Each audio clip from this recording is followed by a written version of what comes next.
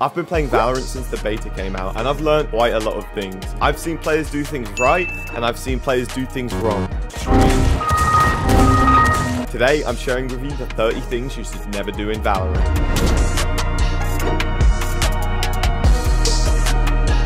Number 1, never re-peek the op. If you know where he's going to peek from, it's best to hold the angle and wait for him to re-peek. If you know he's peeking it, there's no point walking back into it. Never stand still and spray. If you miss a few shots, move again so you can reset your gun. Don't comp things that aren't information. Nobody cares that you got running gunned. There's no point holding down push to talk to complain. Hold down push to talk to help your team with information.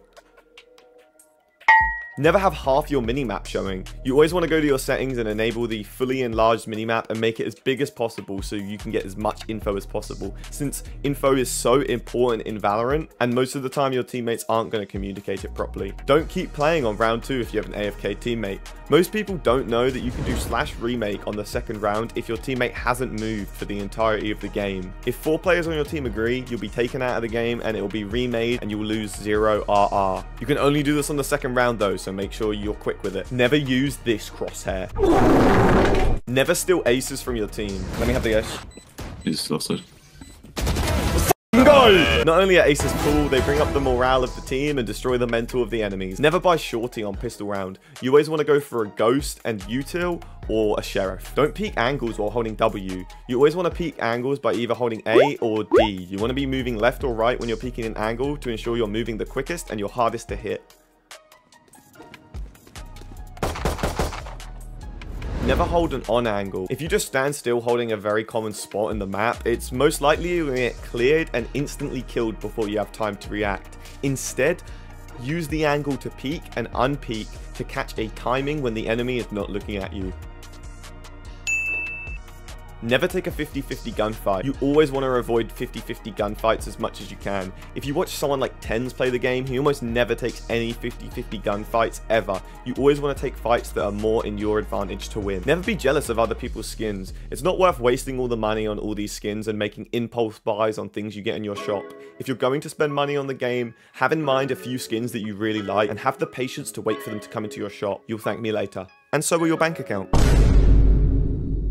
Never stay alive if you lost the round and you don't have a Vandal. You'll get significantly less money if you stay alive holding your classic than if you were to just run into the bomb and die or just get killed. This could make the difference between you having Vandal and full armor next round or not. Never run out on the site alone. You always want to ask for util or help from your team and make sure somebody can trade you or play off that information. Never smurf. When you smurf, you ruin the game for loads of people and there's just no point. Play in your actual rank, okay? Never wait if your duelist is pushed into the site. You always want to play off their information or off their kills so that you can reclaim the site for yourself on attack. Even if they die, there's still an opportunity to get a kill there, so you should try and push in sight after your duelist. Don't play for KD. I see too many players playing for KD in multiple different ways, especially duelists. On duelists, your job is to take space for the team. If that means dying first on site, that means dying first on site. Obviously, you want to stay alive as long as you can, but don't take a ridiculous amount of fights that you shouldn't. Always play for the round win, not the round kills. Never dry peek an angle. This one's pretty straightforward. You don't just want to walk out into an angle in the open. You always want to throw a flash, a piece of util, or at least jump peek the angle first so you can see if someone's holding it. Don't be negative in team chat. Even if nobody else is talking, you want to be the lead voice of the team and be a positive influence on everybody. It is incredible how much a good mental can help with this game. So even if you want to talk smack about somebody on your team, just don't hold down the push to talk key while you do it. If you're going to hold down the push to talk key, be nice. If it's not for the sake of them, it's for the sake of your own RR. This is a big one. Don't waste Radianite on Battle Pass skins.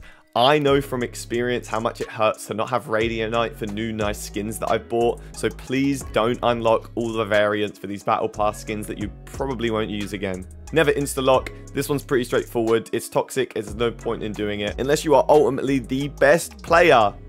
Unless you are Jing on Raze. I don't want to see you insta-locking characters, I'm sorry. Don't doubt your teammates. If they comm something, listen to them.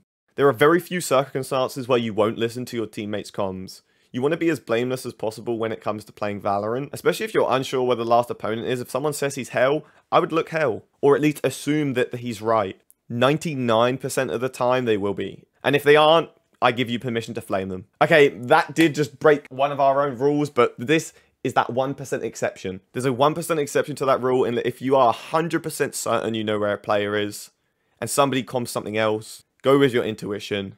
But for the most part, don't doubt your team. Focus on your own improvement over your rank. There's no point stressing over the RR you gained, the RR you lost, the teammates that you're playing with. You know, people are random. People are not very great at times. So there are games that are going to be 100% losable. They're going to be games that are 100% winnable. And they're going to be games that are in your control. So make sure you focus on your own improvement rather than focusing on your teammates or the rank games that you've just played. Never overplay when you're not having fun or you're on a loss streak. You're going to regret this and you're going to hate yourself even more. Never play on your own. Valorant is a team game. So if you're going to push something or you're going to cover something, you want to be playing around your teammates. They have utility that you can use. This is not Counter-Strike. You can't buy the flashes, the mollies, the smokes and everything. Those are all separated into different agents here. And if your team don't use their util, at least still play around them so they can trade you. And if they don't trade you, well then you're playing blameless Valorant at that point. Never crouch spray. I think this one's pretty straightforward. Don't do it. Don't be the e-dating couple. And if you're going to be that couple, please take it to Swift Play. Don't fiend for skins. Even if it's your favorite gun on the ground, it's not worth throwing around just so you can look at that pretty skin. Finally, never drop your teammates' bad skins. What the fuck is this?